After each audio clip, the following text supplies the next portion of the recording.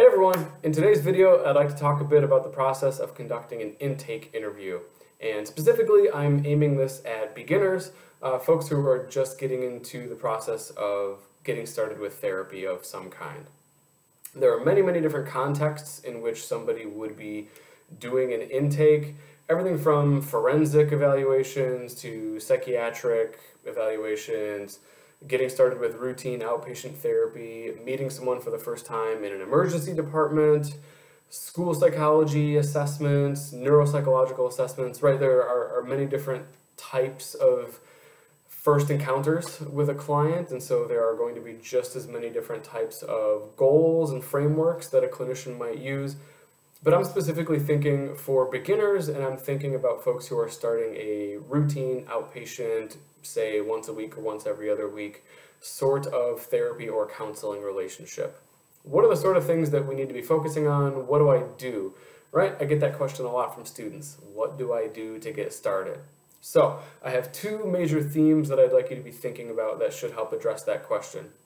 The first is that you are working on building rapport, and the second is that you are working on collecting data. Basically, everything that goes into that first session and any efforts that lead up to it are trying to work toward one of those two things, connecting with the client and learning about them. So let's go through it in a little bit more detail. One of the things I'll recommend for building rapport is that you ask open-ended questions. Again, you're trying to get to know them, and one of the best ways to allow the client or patient to show you who they are is to give really open prompts that give them a lot of freedom in terms of how they'll answer the question and then how the conversation will move forward from there. An easy way to know that you're asking an open-ended question is that it starts with what or how. Or at the very least, you're asking a question that isn't limited to some sort of multiple choice bracketed answer, right?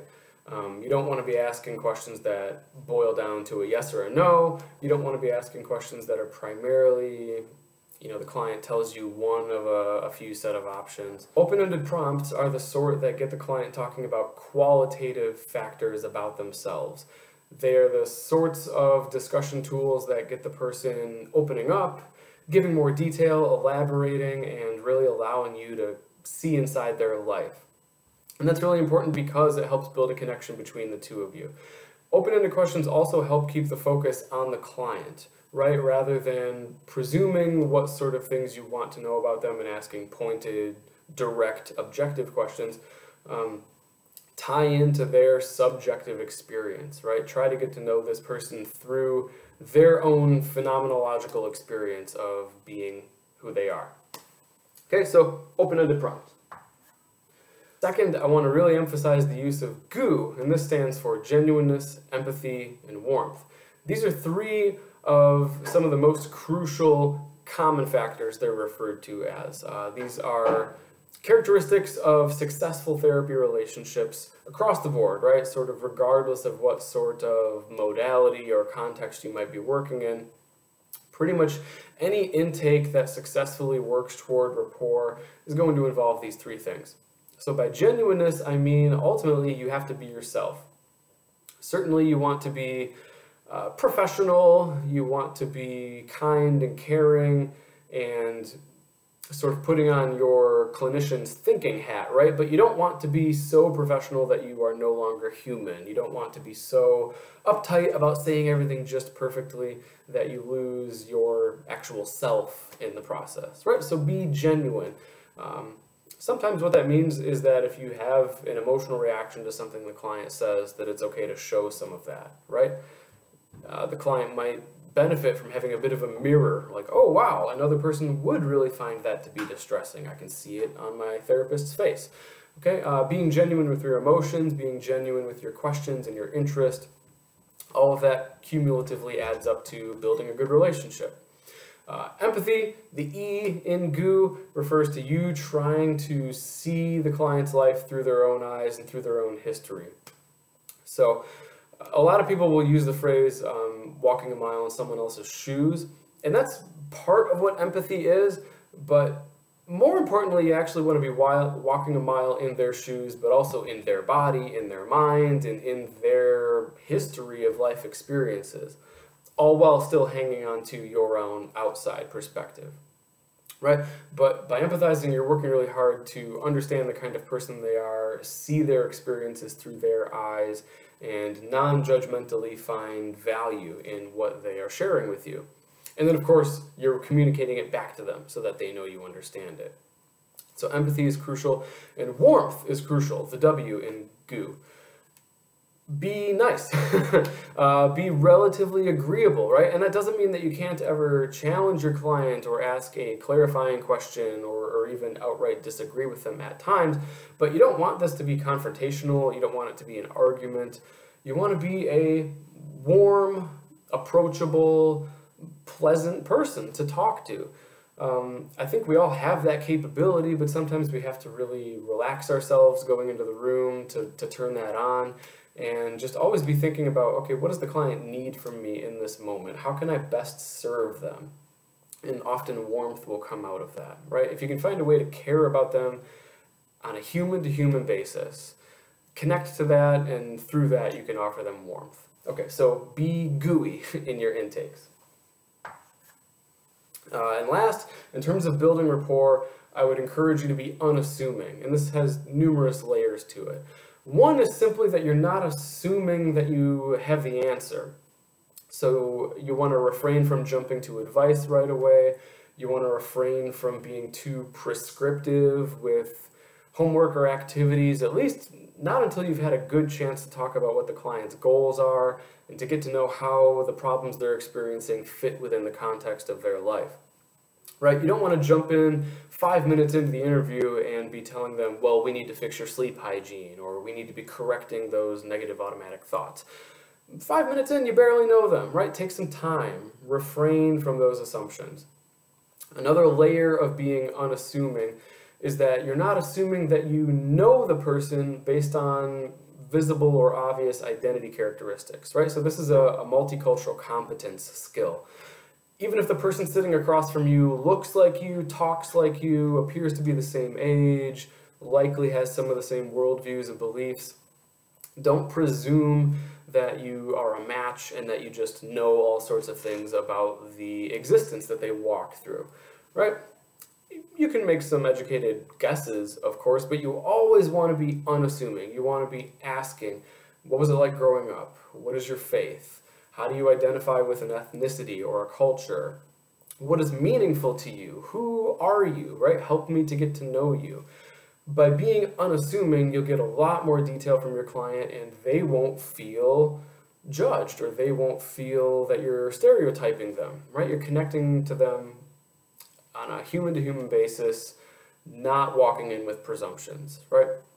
So that's another level of being unassuming. Lastly, I think it's important that we are unassuming in a sort of humble, the clinician isn't better than the client sort of a way. Don't assume that you've got all of life's answers. Don't assume that you are there to fix their problems per se. But instead, assume that both you and the client are equally human, are equally flawed, and are working together to figure things out such that the client can benefit from it. So that's sort of a culmination of different things, but I'm using the label unassuming to kind of tie it all together. I think those are all really important skills for an intake clinician to be using. Okay, so together, those things and many other skills will help you to build a connection with your client, to build rapport.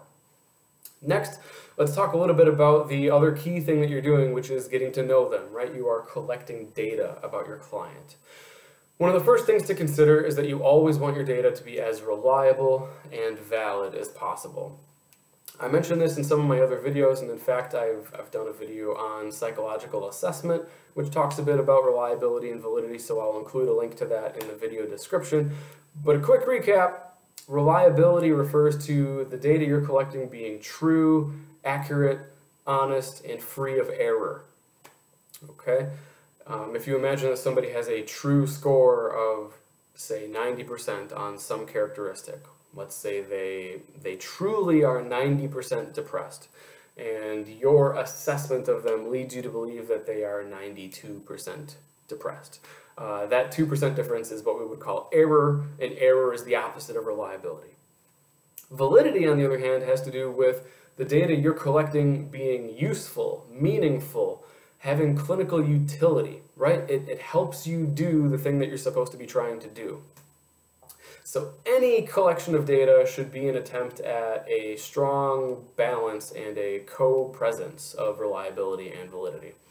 And that cuts across everything, right? So interview questions that you're asking them in person, any sorts of forms or screeners that you might have them fill out prior to meeting you, or maybe some sort of assessment form that they fill out after they're done with the first session. Any of that, you want the psychometric characteristics to be as strong as possible. How do we do that? Well, in terms of reliability, you want to make sure that the prompts and items that you're using are crafted carefully, are backed up by psychological research, and appear to have characteristics that yield accurate data. In terms of validity, you want to make sure that you're choosing items, prompts, and questions that are of value. Now, to some extent, you could argue conversation about anything is of value during the intake because see all these things up here, right? I want to be building rapport. So even if we're just talking about what the client's favorite movie is, maybe that's okay, right? If we're talking about the client's favorite music, maybe that's okay, right? Sure, I'm not against any of that, but you also have a limited amount of time to work with this person. If you're only going to be seeing them for, say, 1 hour once a week for several weeks, and you're attempting to work towards some significant change in their life, talking about music sometimes might be great, but you probably want to make sure that your items and questions, worksheets, whatever, what have you, that it's focused on them, that it's focused on their mental health, and it's focused on their experience. So keep things relevant to their functioning and relevant to the issues that the client believes they want to work on, right? This should be a co-created plan. Okay, so that's a quick review on reliability and validity. You want your data to be accurate and useful. Second, okay, what do I assess, right? Or in other words, what do I ask? Whether it's on some sort of form or a packet that they fill out before they get to my office, or literally when they're sitting there in front of me, what should I ask them? I think a great way to sort of keep yourself thinking about useful topic areas and to frame it is to think about the biopsychosocial model. Mental health is supposedly a combination of biological, psychological, and sociocultural, historical, political influences, right? So in your connecting to the person, in your learning about them, you're assessing them, try to make sure that you're addressing things from each of those areas. So just to give you a few examples, from the biological realm, you might ask questions like, what's your medical history? Tell me about your health. Are you using any substances? Would you describe yourself as dependent on any substances? Do you have a history of abusing any substances? Or maybe even more broad than that, what is substance use like for you, and what might you use? Are you prescribed any medication that you're taking regularly? Have there been any major diseases or illnesses in your life that have had a lasting impact? What's the story of your family history of medical health, right? Do things like, say, cancer run in the family, or Alzheimer's, right? So the biological realm of things, what is the genetic predisposition and what is the health of this person? In the psychological realm, obviously we've got a lot to work with there. Anything from experiences, beliefs, common behaviors, habits, the way that the person interacts with others, lots and lots of things make up the psychological realm of this spectrum. And then on the social end of the spectrum, be thinking macro, right? Be thinking big picture. What is this person's racial, cultural, spiritual, and religious identity, and how does that fit into the community that they live in? How would you describe their socioeconomic status? How would you describe their level of privilege or their level of feeling oppressed by their context? How well are they connected to peers? How well are they connected to social support of various broad kinds? Where do they work? What do they do? What do they like to do for fun? Right? All of this is relevant. So if you are partway through an intake interview and you start to feel like, oh, I'm running out of questions, what do I do? Just kind of say to yourself, biopsychosocial, biopsychosocial. And You should be able to come up with something to ask them. Better yet, just follow the client's lead, but be paying attention to those different markers so that you can jot down little things about their family history, their medical health, their beliefs, their common behaviors, etc. And it'll come up organically as you continue to talk through their life. But occasionally you're going to hit a dry spot in the conversation where you don't know what to say next and the client doesn't know what to say next. That's a great time to pause and say, what am I missing? Either out loud and just let them fill in for you, or in your head and then kind of go through, okay, which biopsychosocial area have I not addressed quite as much? Okay, so those are some things to ask about. I should probably also mention, in any intake, you're probably going to want to ask some crucial safety-oriented questions. So things like their suicide history, their suicidal intent, severe substance abuse or dependence, history of severe or chronic mental health issues, whether they feel safe at home, whether they have a history of abuse or trauma. And again, a lot of that is sensitive. You may not want those to be the very first things that you ask in the interview. But in any interview across a number of different kinds of contexts, you're going to want to be assessing for safety and stability. So be thinking about that as well. Other parts of what you fill in will vary from one theoretical orientation to another. So a psychoanalytic or psychodynamic therapist might be a bit more interested in early life experiences and family interactional patterns. A cognitive behavioral therapist might be more interested in asking about how they learned various behaviors, what their self-schemas are, so what kind of thoughts arise in you when you think about yourself and what you think of yourself. An interpersonal therapist might be interested in how the person tends to react and interact with others. What do you expect from others? What do others seem to expect of you? How do you handle disagreements? How do you handle letdown? What are some of the major sources of support or conflict interpersonally in your life? Right? And those things will be filled in differently based on your own philosophy of care, as well as the setting that you work in, right? You'll have much different questions for an adolescent who you're assessing for potential learning disability or ADHD than you will for an adult who's showing up for routine outpatient care related to trauma or related to personality disorder problems. Okay, so you'll fill in those things in different ways. But the list I was giving is, I think, a pretty solid way to think about, in general, what should I ask? Okay, so lastly, moving on to this last idea here of prediction, the intake assessment in many ways is geared toward your ability to predict things about this client. As I was just mentioning, you want to be able to predict safety, right? So if they leave your office and you have reason to believe that they are not safe at home or they're not safe at their own hands because they might be seriously suicidal or they may have serious homicidal intentions, then you need to do something about it, right? We have an ethics code that guides us. Related to safety, you want to be able to predict what sort of treatment the patient or client needs. So how frequently should they be seeing you? Are they stable enough to be doing outpatient therapy, or might it be more appropriate for this person to look at a partial hospitalization program or a fully inpatient program? You'll be helping them make some of those decisions, so you're predicting what they need. You're also predicting what sorts of treatment from you is going to be most beneficial, right? So what talking points, what activities, what challenges or homework assignments, if you will, what kinds of behavioral changes, what sorts of insights would offer them the most growth and change and healing. So you're trying to figure out what is it that I need to do as the therapist over the next few times that I get to see this person. So it means several different things, but ultimately you are trying to predict the future to an extent with this client. How safe are they? How stable are they? What sort of treatment do they need? And what should I bring to the table as the interviewer?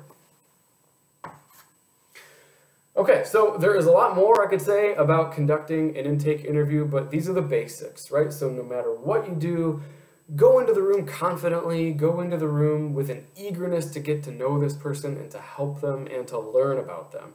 And if you just sort of curiously, organically follow a drive to connect to them as another human, that'll fill in a lot of the gaps. But inevitably, especially for early clinicians, you'll probably get stuck at some point and you won't know what to do. So mentally revisit some of these ideas. Okay, what can I do from the biopsychosocial model that's the most helpful? What can I do to make sure that the data I'm collecting is useful? And what can I do to build rapport with them? Okay, so those are the key ideas. Have a great time getting started interviewing people. I wish you the best of luck. Have a great day.